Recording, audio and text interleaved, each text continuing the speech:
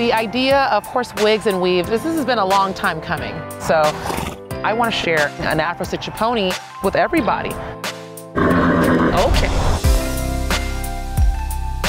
My name is Rhodes from Long Beach, California, and I make horse wigs. That is so cool.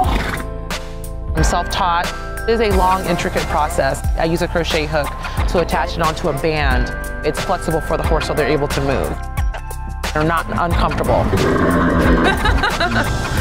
I love color, I love length, and I love the big poofy look. I'm working on a patent.